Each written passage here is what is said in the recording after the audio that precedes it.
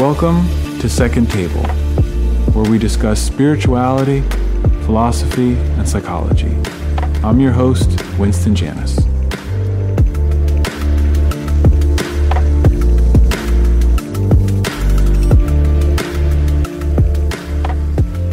Once again, welcome to Second Table, everyone.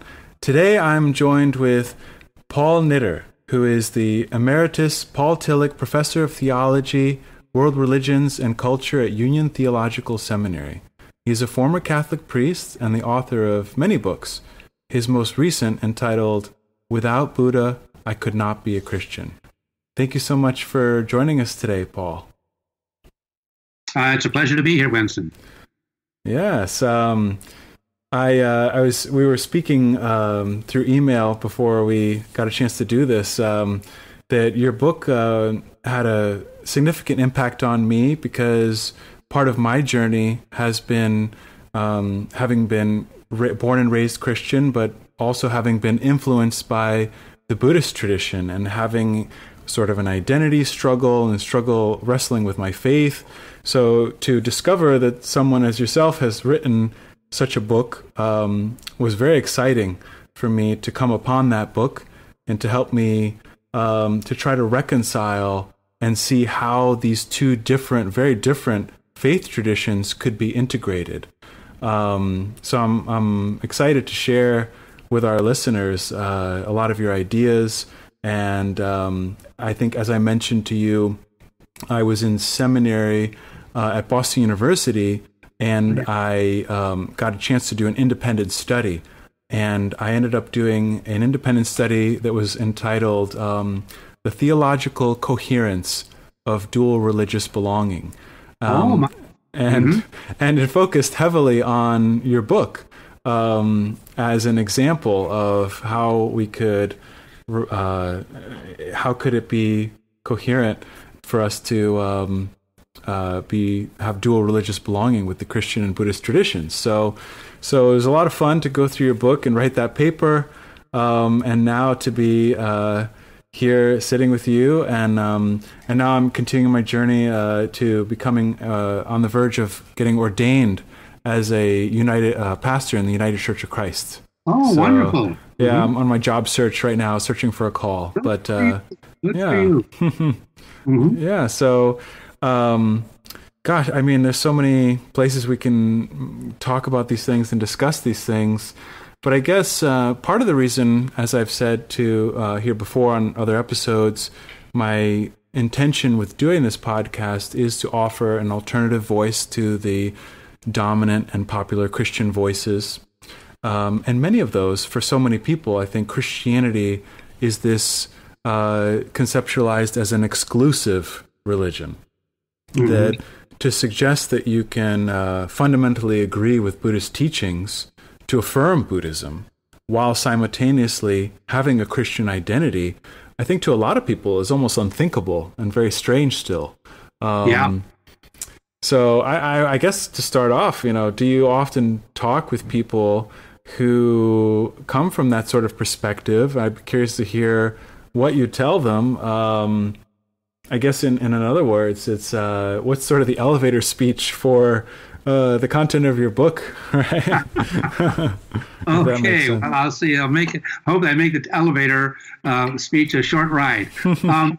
Yeah, well, just a introductory, general comment. If Jesus of Nazareth is really what Christians believe he is and have experienced him to be, namely someone whom they would call the Son of God, and insofar as he really spoke the truth about ultimate reality about God. And if the Buddhists are correct in their discovery that this Gautama, who came to be called the Buddha, really did reach enlightenment, and so he's preached a message of truth about enlightenment. If both of them are speaking the truth in their very different cultural contexts, historical periods, of course, But if in general, this is a more philosophical question, which I wonder if it makes sense to you, but if both of them really have messages that are true, then even though those messages will be different, as you would expect them to be, Jesus having been born, in what is today Israel-Palestine, Buddha having been born in what is today Nepal at very different periods, historical periods, they would be different. But if they're both true, then they can't be contradictory. Truth is universal. What is true for everyone. And so even though they may look different, maybe we should approach them with the hope, with even the expectation that if they're both speaking the truth, those truths will be complementary to each other. They won't be contradictory. That's just kind of a philosophical reflection on it. I don't know. Does that make sense to you? Yes. I mean, for me, having read your book, it reminds me of the parts where you were talking a lot about the finger pointing to the moon, which is a Zen saying that the finger pointing to the moon is not the moon, but also pointing out that so that there are Buddhist fingers, right, and there are Christian fingers, and that a Buddhist might be pointing to the moon, to certain parts of the moon and describing those parts, but a Christian might be pointing to different parts of that same moon and pointing out, so that they both mutually benefit from one another to describe the landscape, essentially. So I think having read that, and that helps me make sense of, I think, what you said. And then on top of that, for me personally, now I'll speak a little bit more personally after having made a philosophical comment. As you mentioned, Winston, I mean, I was a Catholic priest. I had one of the greatest blessings of my life, that in the last 4 years of my seminary preparation for the Catholic priesthood, now this is back in 1962, long before you were around. I mean, I was sent for the last 4 years of my theological studies to Rome to study at least in Catholic circles, the fairly well-known Gregorian Pontifical University. And that was a wonderful opportunity in itself, but even a greater opportunity, which I didn't realize until I got there, was that I arrived in Rome on the end of September 1962. About 2 weeks later, the Second Vatican Council started. And I was standing in Piazza San Pietro in St. Peter's Square with my little box camera to take a picture of the then Pope, Pope John the 23rd, at the head of a procession of over 2,000 bishops as they marched into St. Peter's Basilica to begin the Second Vatican Council. Wow. And lots said about that. But so I was in Rome for the whole council period, and I don't want to get into too many details here, but I was living in a house of studies, a collegio is what they were called, where we had and I was a part of a religious order, the Society of the Divine Word. And the Society of the Divine Word had missionary bishops all over the world who were in Rome attending the council. So we had 24 bishops who every day would go to the St. Peter's for the council, and we would go to the university for our classes, and then come back and talk with the bishops. Anyway, I'm getting to my point, is that I still remember when one of the bishops, bishop from India, Bishop Simon, I still remember his name, showed me the first draft of what is called a declaration of the Catholic Church's attitude towards other religions. And I could not believe my eyes, because the Catholic Church is not known for its progressivism and ability to change or to admit mistakes. Right. But there in that declaration, it's called the Declaration on the Church's attitude towards other religions. Its Latin title is Nostra Aetate, In that declaration, it said that we Christians have to recognize that God is present in other religions. Mm-hmm. God is doing good there is truth and value and wisdom in other religions. And on top of it, they added, and Christians, they were speaking especially to Catholic Christians, and I think it might be a message for all Christians, and that Christian Catholics are called upon to enter into, the Latin word is colloquium. It sounds like a colloquy, but that's translated dialogue, into a dialogue with people of other religions, so that they come to appreciate the truth that they have. That for me was inspired my whole life as a priest, subsequently my life as a theologian, and so that's another reason why I would say yes, definitely Christians can learn something from Buddhists, and Buddhists, of course, can learn something from Christians. But my final and even more personal reason why I felt I can learn from Buddhists, and in fact, I hope I think I have, but even more personal reason is, well, it's who Jesus Christ is for me. Mm-hmm.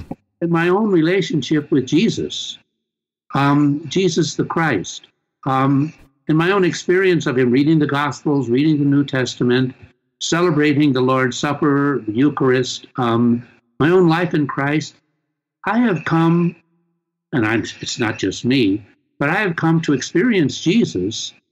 And this is in the words of a theologian friend of mine, who is even a little bit older than I am, John Cobb. He said, to know Jesus is to realize that Jesus is the way that is open to other ways. Jesus is the way that is open to other ways. So that to know Christ is to recognize that we are called to be open, to respect, to enter into respectful, open-minded, open-hearted conversation with others. And so it is really, my inspiration for dialogue comes primarily from my own Christian faith, or at least from my own understanding, and if I may dare say, my own experience of the risen Christ. Mm-hmm. Yeah, it's like that there's something in the nature of love that is an openness and a receptivity. Mm-hmm. And of course, openness of love means where there are differences, we will recognize those differences. Or if I see something that another person, whom as a Christian, as a fellow human being, I love, but who I think is going about destructive behavior or preaching harmful message, I will disagree and I will oppose, but it will always be out of love, always. Mm-hmm. Very Not good. because I think he's a jerk, but because I love him. Right. Yeah, no, I think it's a good answer. Yeah, absolutely. I mean, and this kind of goes tying back into, use this analogy. I think it gets into why you titled the book, Without Buddha, I Could Not Be a Christian. I've talked about this, and I don't know if you mentioned it or not, but the idea that it's like when you study abroad, I've used this analogy, it gives you a greater appreciation for an understanding of the context of your own home. Yes. When you travel in other places and experience life, how it's done in other ways.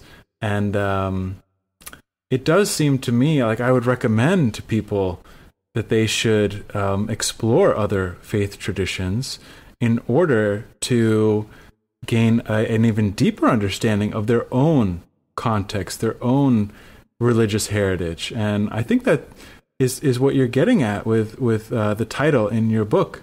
Was that what you just say? That's true? Yeah. Oh, I very much so.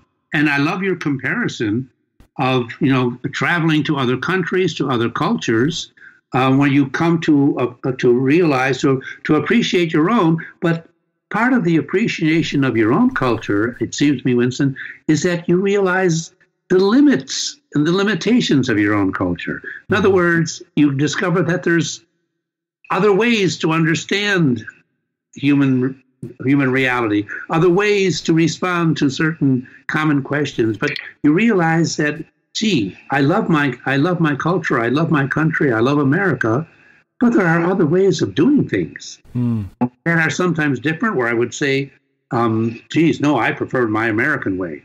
For breakfast, give me ham and eggs, not some of this mush that they serve in Japan. I don't know.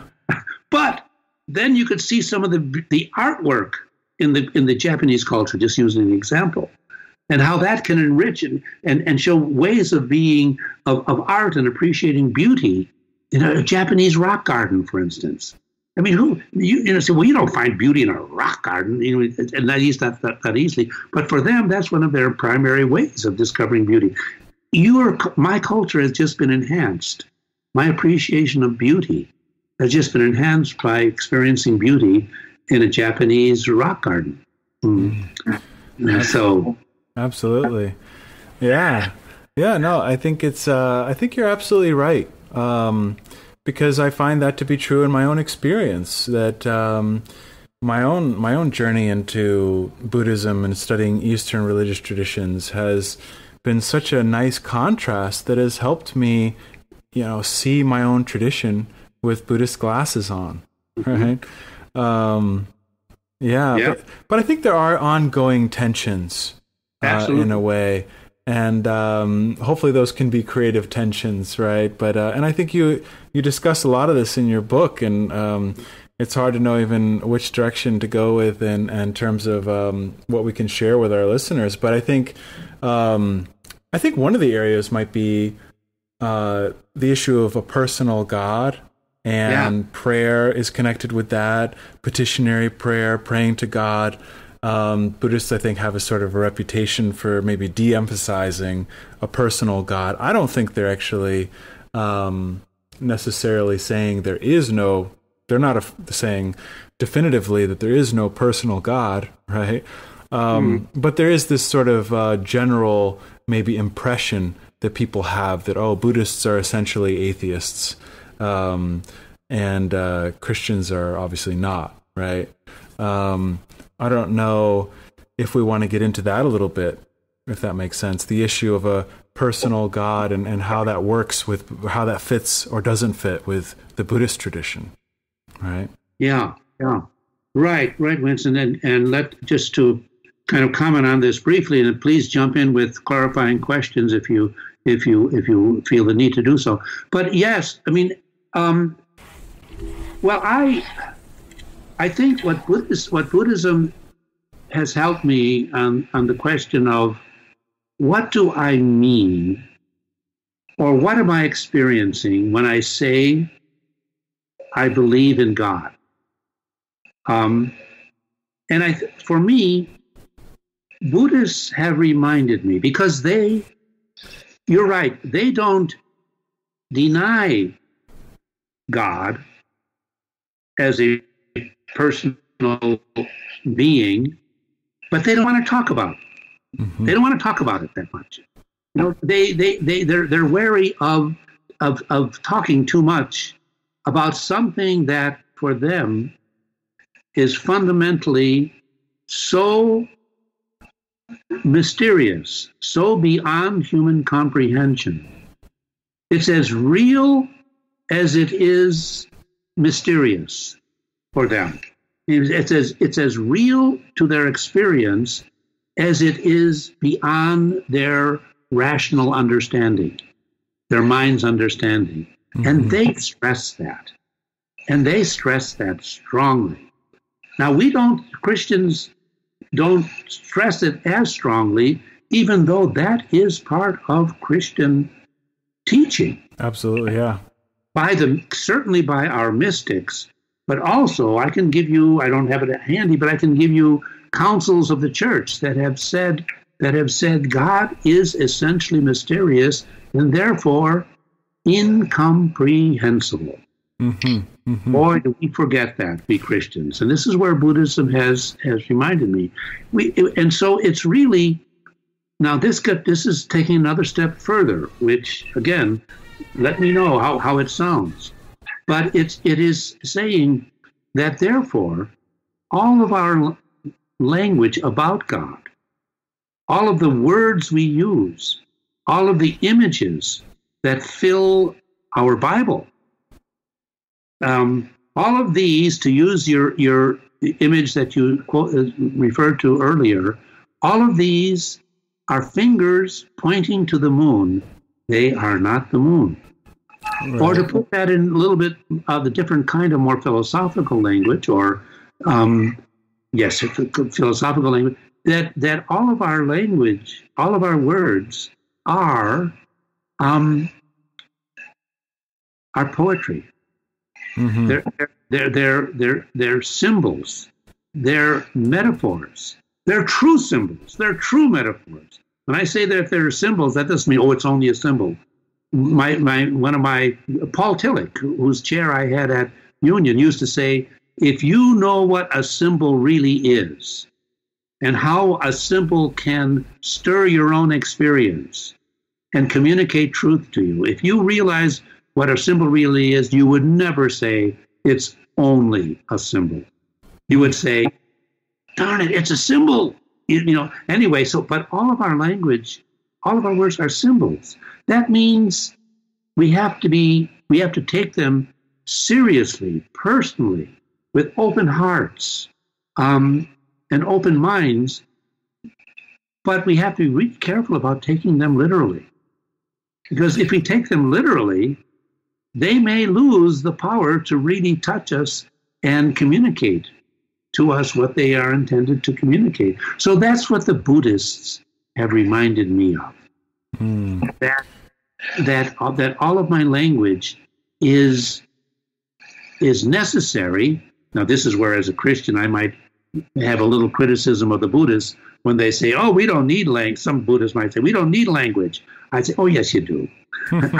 You do as a Christian. But still, language is as, if I may put it this way, dangerous as it is necessary when it's language about God. It can be dangerous, even though it is necessary.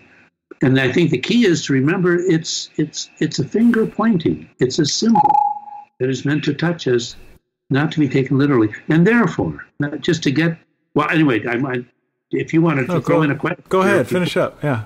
But therefore, or not therefore, but further, Buddhists, and my practice of Buddhism is a form of Tibetan Buddhism. And Tibetan Buddhists, like the Dalai Lama, Tibetan Buddhists, do use a good bit of language. And they do use images. And they do speak about the depth of our being, or the foundation for our lives. If I may use a term that Paul Tillich used, the ground of our being, the source of our being, that which is giving you life right now, giving me life, part of the intelligence that both of us are using as we talk to each other. That's the mystery of the divine. That is the ground of being working in it. And the Buddhists stress that this ultimate reality is not a thing. In fact, they use the term, which for Christians can be a little bit unsettling, to refer to ultimate reality, to refer to the reality that we Christians refer to with our word G-O-D, God. They sometimes use the word no thing, nothing. Shunyata, right? Yeah, but in the sense of no thing. Or they'll use the word the shunyata, or emptiness. Right. That the ultimate reality is empty. That doesn't mean it's empty of any kind of independent of substantial existence. It's not a thing. what is it then? It's a presence. Now, in my Tibetan tradition, my teacher uses the word, it's an energy of love. So therefore, it's not, now here, if this makes sense, and tell me if this makes sense to you.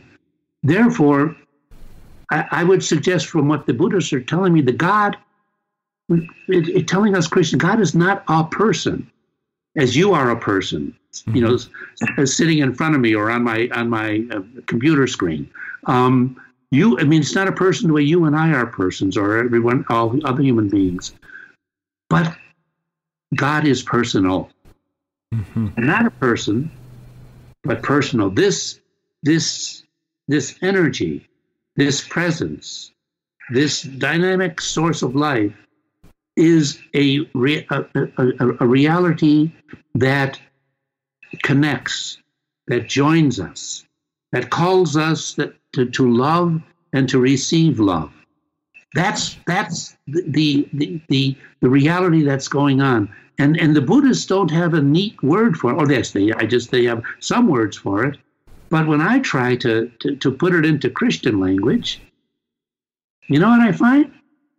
I find that the two words, the two terms that are used in the New Testament, I think the only two terms that are used in the New Testament to fulfill this simple three-word sentence, God is.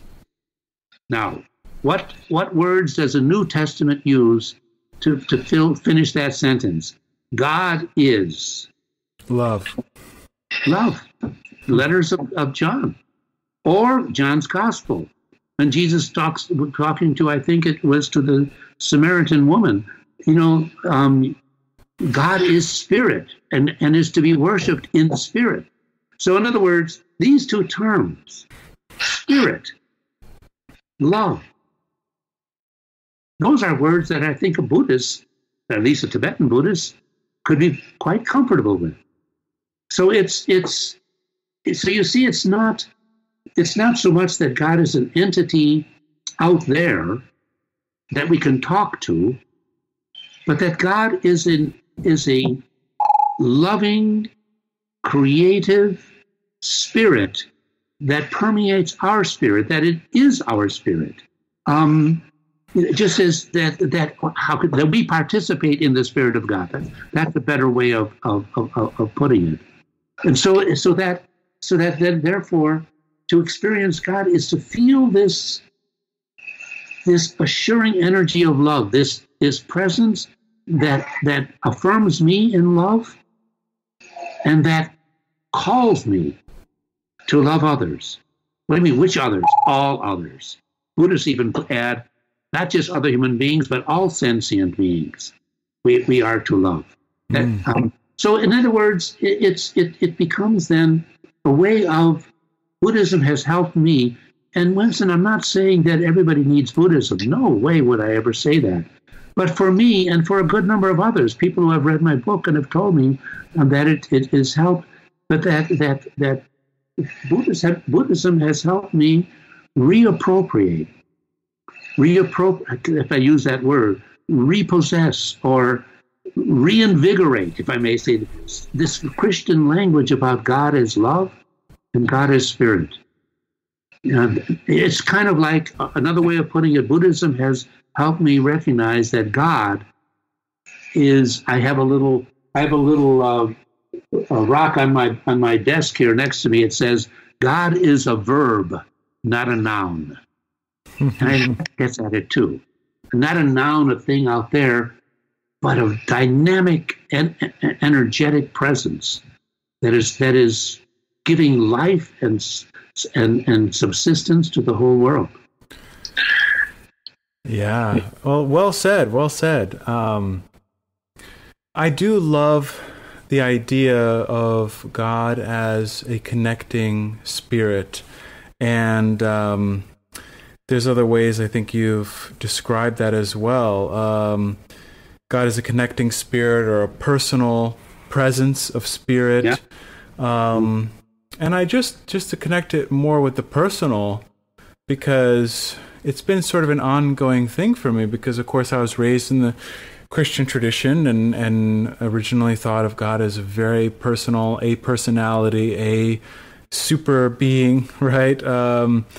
And so I love these ideas, and I think that like we said, there's something that can be learned from the Christian approach, approaching God. That and you indicated this in your book as you were getting into the whole idea of a personal God versus the connecting spirit. That what it means to be human is to be relational, and a lot of people make that point. That like one of your quotes here, certainly it should be possible or necessary to have an interpersonal relationship with the divine, which requires God to be a you. God contains what God has produced as the pinnacle of creation, personality, right? But as you also pointed out, I think this was well said, a precondition for addressing God is a realization, as a you, is the realization that we shouldn't address God as a you, right? Kind of pointing to what you were saying, that to throw out another quote that you said here, all that can be known of God is by far surpassed and must be held in check by what is not and cannot be known of God. So I do think it's been a consistent struggle for me since I've been exposed to Eastern religious traditions to sometimes want that feeling of intimacy as a human being, relating to the divine, and then at other times feeling like maybe that doesn't fit with Buddhism, but I do agree with the points you're making. It just still seemed to be a little bit of a struggle. I wonder if part of the struggle maybe perhaps is the balance or the dance, walking the fine line between sort of this idea that I think it's implied within both in your book and within the Buddhist tradition that we are identified in some way with the absolute, with the ultimate, with God. God works in us, through us, as us. We're a team with God, is one way I think you've put it. And I think because our minds are almost inherently dualistic, and that on the one sense we it's hard for us to hold both of those at the same time, as feeling as though there's something greater than us, greater than ourselves, bigger than ourselves, that we can sort of surrender to and put our trust in. And this maybe gets at the heart of why a lot of Christians maybe find this problematic, right? Because they want to believe that it's not them that are in control, right? But there's some greater being that is in control, and they can surrender to and pray to, and that's going to take care of things. Versus the idea that I feel like that you find within Buddhism, and I don't know if I've mentioned to you, I'm a big fan of Alan Watts, right? And those ideas as kind of like, well, you are the universe experiencing itself. You are a wave in the ocean that is ultimately the ocean itself, and how that so then that brings the responsibility back to the individual in a way that, okay, I am in some sense this co-creator or participant with God, and in some sense even identified with God, which I think a lot of Christians find scary and kind of heretical maybe, right? But ironically, that's what we find in Jesus, right? It's like Jesus symbolically, as a symbol you could take, is the union between flesh and spirit and world. And so I don't know, And Buddhists would say that therefore what Jesus was is what we are all called to be, sons and daughters of God, and aware and trusting of God as love. Jesus the love language for Jesus was Abba. He called the ultimate reality Abba, Dad. But that what he realized is what we are all called to realize. And few of us will achieve it the way Jesus did, but that's what we're called to do. Yeah. But I wonder if it's part of our reluctance or our fear of this idea that, like I said, one way to express this is that we are the universe experiencing itself, waking up to our unity and interconnectedness with the entire universe. Maybe the fear of that is the sense of responsibility that it comes back to us, because then we're realizing that maybe in some sense we're playing a larger role than we even think. It's easy to kind of displace that and put it onto a God that is totally other. Yeah. Does that make sense? No, I wonder if that's part of it. That certainly does. But while this understanding of God as, well, let me just use another text from the New Testament. I think it's Acts of the Apostles. I forget which chapter. I'm a Catholic. I don't know my Bible as well as you. Bible. But where Paul says, God is that in which we live and move and have our being. God is that in which we live. So we're living in God. We live and move and have our being in God.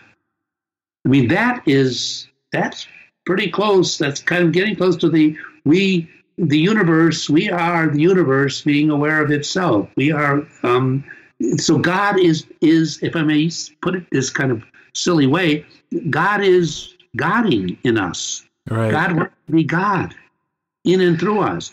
That can scare the bejeebies out of us, as you just said. Whoa, that's a load of responsibility. But wait a minute. We're not alone. It is God that's working in us. We're not by ourselves. This is not a responsibility that we're bearing, all by ourselves. It is. See, and this is where, to understand God as this personal presence or this energy, really is an invitation to Christians to a different kind, or at least for some Christians, to a different kind and to maybe a deeper way of praying.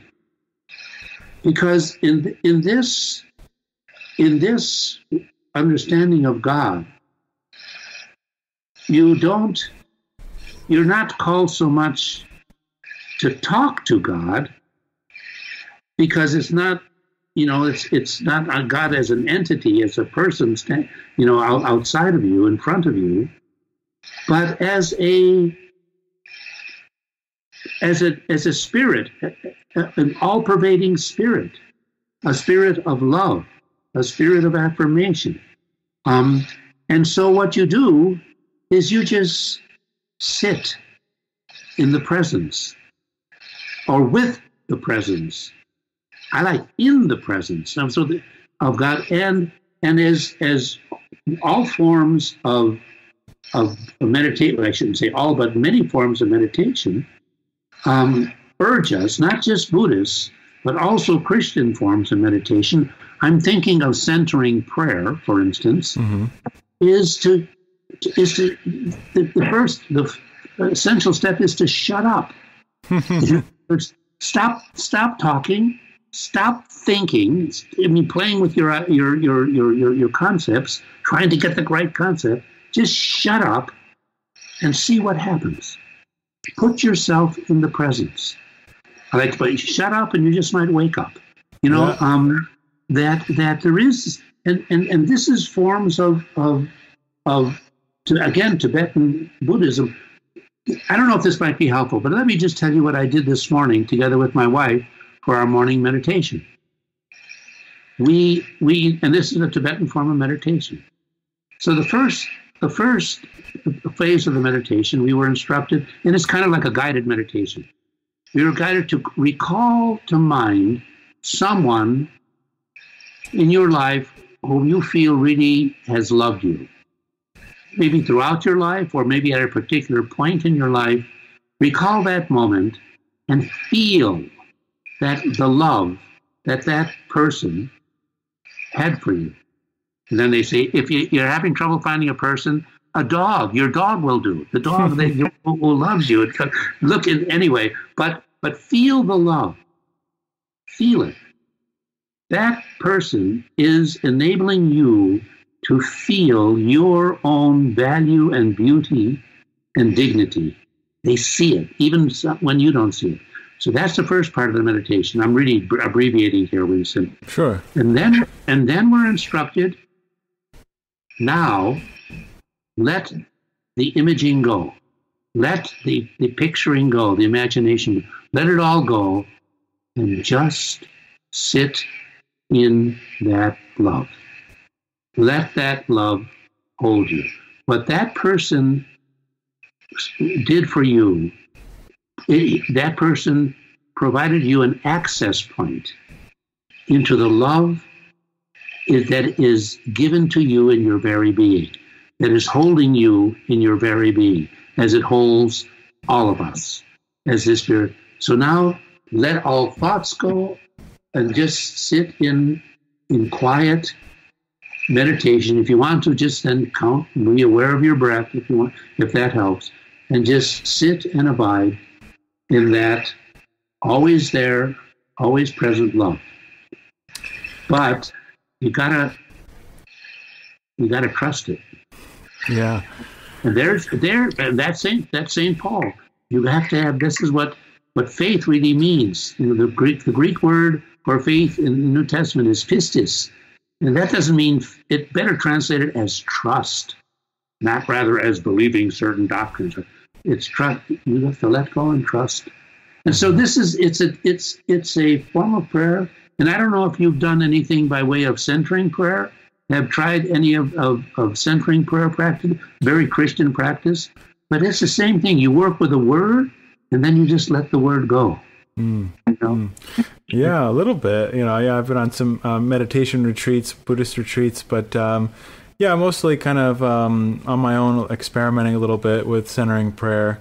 But I love what you said in your book, where you say, God is not primarily a being that we know, but an activity that we feel when we allow that activity and energy to flow through us.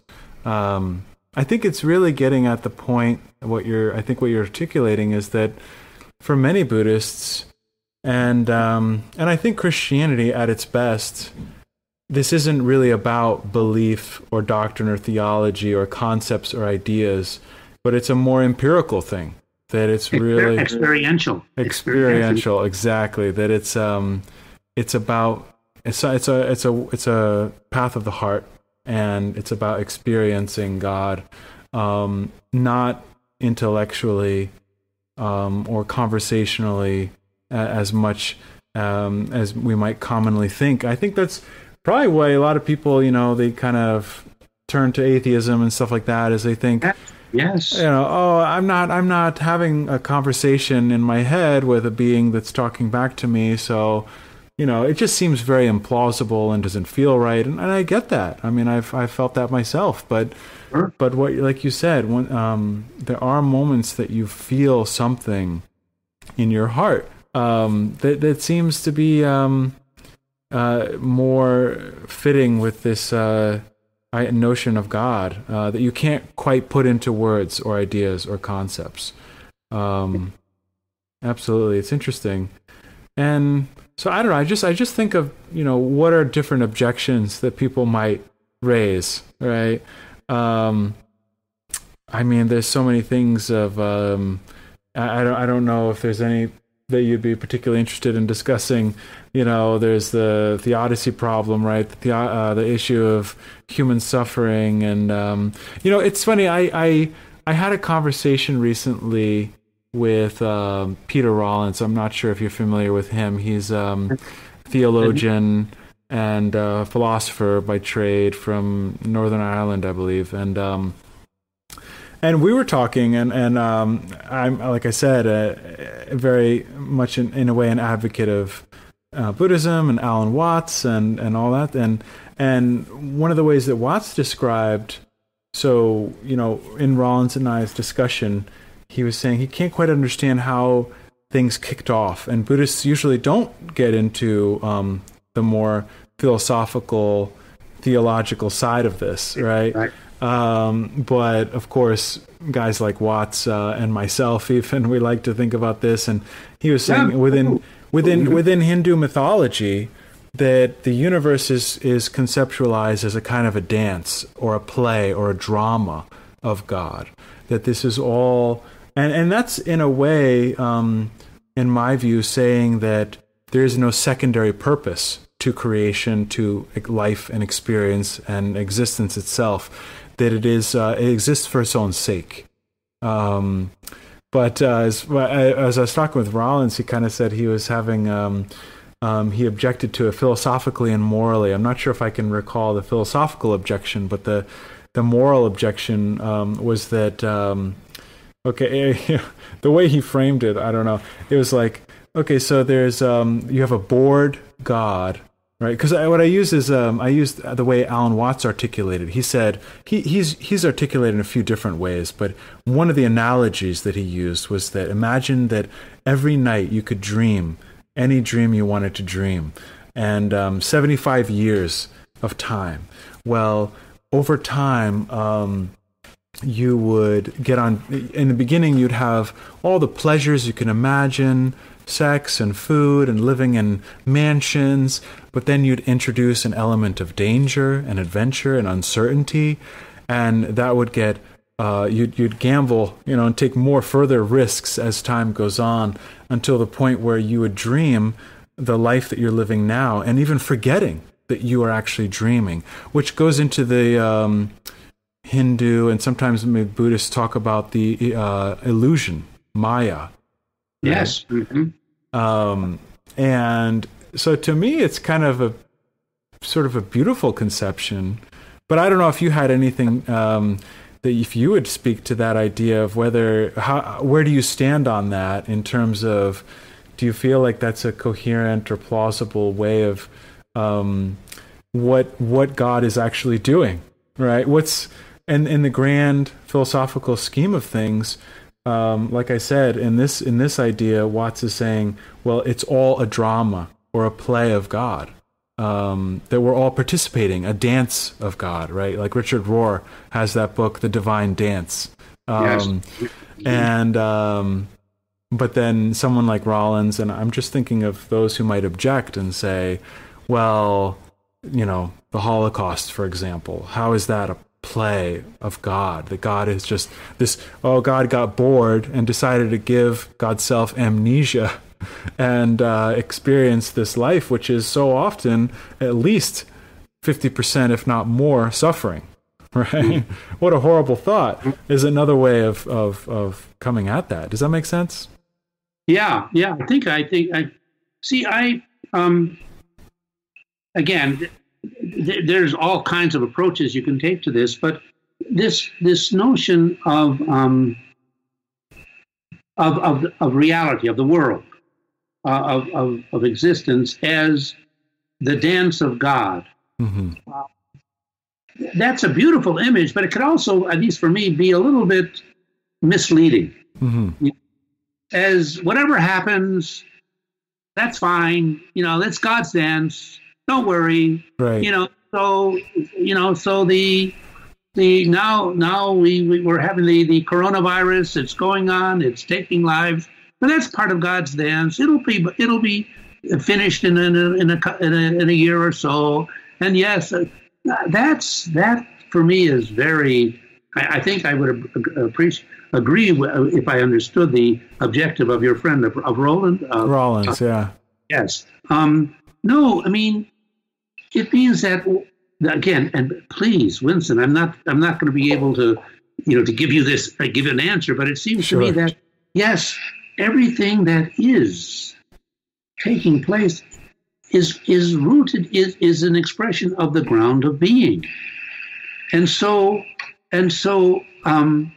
when you And this, all of reality, you could divide it into, just to make a distinction, there is those aspects of existence that have come to a form of awareness and consciousness, the animal level now, and then the human, where it's not just consciousness, but free will and awareness, but that God is being God in human beings who, when they are not aware of who and what they are, namely the expressions of God, of God's life and God's love, when for whatever reason, and a lot of it is social conditioning, they're not aware of it, they're going to be in many ways so afraid and so insecure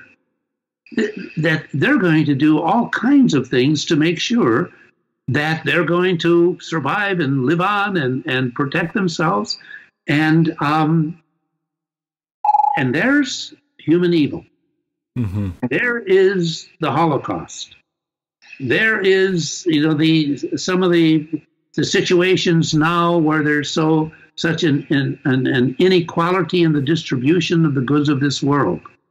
So few who are wealthy and so many who can't feed their children. This is human. This is human choice, and decisions. But it is an expression of God, of God's very self. But that's how it's expressed when people don't realize who they are. And on the natural level, things like the coronavirus, this is just the randomness and chance of the finite world. Physicists tell us that randomness, sometimes these things develop, oftentimes they develop because of poor choices that human beings made. But sometimes, like earthquakes, volcanic explosions, they happen. This understanding God as the ground of being, God doesn't choose that or cause that. That happens. Mm-hmm. A friend of mine, and that means a friend of mine, Jim Finney, who is also kind of a mystical writer, a friend of Thomas Merton, student of Thomas Merton, said, understanding God as this interconnecting spirit, not as a omniscient, all-controlling entity pulling the strings here and there, it tells us that God protects us from nothing, but is with us in everything. Right. Now, protects us because things happen. And human beings do awful things. And that don't blame it on God. But what you can trust is that this source of life and love and strength is with you. And even in moments when you can't do anything, it's with you just to endure until you can. Right. So, I think for me, on the theodicy question, it doesn't solve it, mm-hmm. but it just puts it in a different context. Yeah. Right. I think it's part of our nature probably to wrestle with these things that we may never resolve, because I just, I think it's pretty apparent that we are interconnected and without question. And so I think that implies a kind of unity, and it's beautiful that the way that's expressed within the Buddhist tradition and in other ways. It's just an ongoing question of, okay, so how does that fit with if we are all part of this unity, this interconnected unity, and in relationship with God, like God is relational, we are relational, God is relationship itself. Yes. Right. That how does that all fit with why things are set up, right? And of course, there are many possible answers to this, I suppose. But why are they? Why is the situation set up the way it is? Right. In which there is, it's almost as though suffering and violence and death and disease and all those things are almost built into it, because even if you take human free will out of it, I mean, you look at the animal kingdom and the things that drive evolution, everything is in nature. One way to look at it is that it's, in competition with itself, and, the animals are hunting each other down and eating. As Alan Watts put it, we all eat each other. Right, exactly. We all eat each other. Yes, yeah. It's built into the system, right? Mm-hmm. And when a leopard is bringing down a gazelle, and I don't want to minimize, what the gazelle is feeling, right? But that's part of the interconnectedness too. Right. We give up ourselves. And we are not here just for ourselves, but in different points throughout our lives, when we fall in love, when we have a family, I don't have to tell you, with 3 young children, you've got to give up a lot in order to give them life. Mm-hmm. That's giving up yourself, and the ultimate act will be when you die, when you give up yourself now for the ongoing course of life. And the animals just do it instinctively, and there's the nature red in tooth and claw. What is it? That's the expression of the violence in nature. Right, because you're touching on here in a way is kenosis, that the nature of love is this self-emptying, and I think that at a certain level, that the divine, the self in all of us, the connecting spirit in all of us, somehow does that or participates in that's what it's all about, is that self-emptying nature of love that we're getting out of ourselves. And the gazelle in a way is doing that, but except that the only difficulty there might be that the gazelle is not doing it willingly, right? Right. And nor is the leopard. The leopard is just following instincts. Yeah. That's right. What it does. Uh-huh. But what you say about kenosis and self-emptying, and it's just the strangest thing that the best way to be selfish in terms of make ourselves happy, I want to make myself happy, is by emptying ourselves and making others happy. I think that's an important point to make, because, like you said, a lot of these ideas could potentially, and in this age in which there's so much scapegoating and so much divisiveness and harmful beliefs and ways of looking at things, we do have to be cautious. And I think you point that out in your book, in different places, that we really need to be careful not to be too, I can't think of the word, but just too rigid with hanging on to beliefs, whether they're Buddhist or Christian, because, like you said, you could say, okay, well, the leopard is just doing its own instinctual thing that is also the expression of God, and so therefore that gives me license to do any number of horrible things as well, right? I'm not saying that you were saying that, but right. But it can be interpreted that way. Yes, exactly. So I'm glad then that you are pointing out and saying, hopefully I'm not losing my train of thought here, but that kenosis is showing us that the way for us to be most fulfilled and happy and find joy is not to be simply selfish. The best way, as you put it, to be selfish is to be selfless. Be selfless, paradoxically. Right. But it's a profound paradox.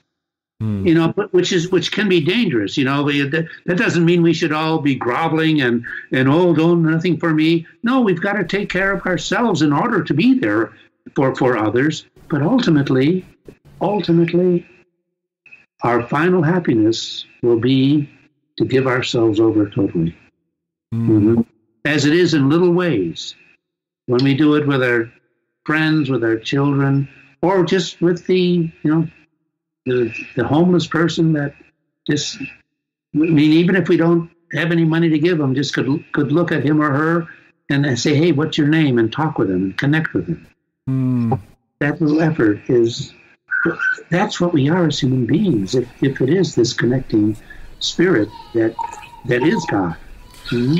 What a paradox! What a paradox indeed. That right. That what makes us feel so much love and feel that we are fulfilling what it means for us to be human is to love, and by definition, love is a kind of getting out of oneself, and it's always a love of something that is, technically other, you could say. Yeah, yeah. You know, whether it's your children or your passion or a God, it's but unity and diversity, right?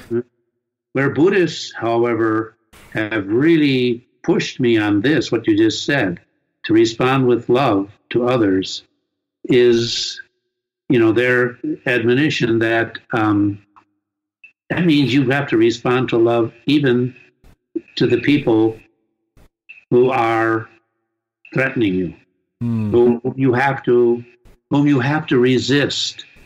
That was that story in the last chapter of my book. If we have time, I don't know where we're at here now. Sure. Where when my wife and I were very active in working for human rights and peace in El Salvador during the years of civil war, and when there were death squads. Yes. Death squads going around, and we were traveling down to El Salvador once a year. Anyway, I was on a Buddhist retreat right before going to El Salvador, when the death squad activity was at its height, and it was with Roshi Bernard Glassman, who died recently in New York. And I did my retreat, and I went in for my dokusan, for my meeting with the teacher, and I told him, I said, Roshi, I know I have to go down and try to do something to stop these death squads, especially because many of them were being financed at that time by the American government, not directly, but we were sending money down to the government, and the government was using it to sponsor these death squads. Anyway, I've got to do that, but I said, I also know I had to be here on this meditation. I had to sit. And I said, but I don't know why I had to do both of these two things. And he looked at me, smiled, and he said, oh, you have to do both things. You've got to stop the death squads, and you've got to sit in meditation, because you'll never stop the death squads until you realize your oneness with them. You will never stop the death squads until you realize your oneness with them. And I'm still trying to unpack that. I bet. That sounds heavy. But it means, again, part of it is, oneness with them. I'm a human being. Maybe if I were born in the circumstances that those killers were born in, I'd be doing that to make a living. I don't know. Right. That's part. But I think more profoundly, I'm not going to be able to stop them unless I love them, unless I recognize their dignity, profound. Maybe their dignity just covered over, prevented from coming up because of the causes and conditions that the Buddhists say, but that these are human beings. In Christian language, they are children of God. In Buddhist language, they have Buddha nature. But it's just they're not in touch with it. And if I go after them out of hatred, then I'm just doing the same thing they're doing. Right. Right. It's as I said, I think in the Dhammapada, right, the Buddhist text, hatred never ceases by hatred, but by love alone can be. And then the last verse of that: this is an eternal law. This is an eternal law. Hatred is never overcome by hatred. It is overcome only by love. This is an eternal law. Right. And right. Then, go ahead. Yeah, no, just realizing that at root, even the death squads, it's like those are human beings at root who also just want to be loved, just want to avoid suffering, and we have that in common with them. And if we can kind of get in touch with that, and speak to that part of them, right? That maybe Exactly. that is a way forward. Yeah, and of course, speaking to that, you said it beautifully. We have to speak to that part of them, and that time, the only language that can speak to that part of them, I mean, to really get to them, is to let them know that when I want to stop them from doing what they're doing, they have to know that I'm doing it not because I think they're corrupt, bad, all wrong, but I'm doing it mainly because they can feel I'm loving them.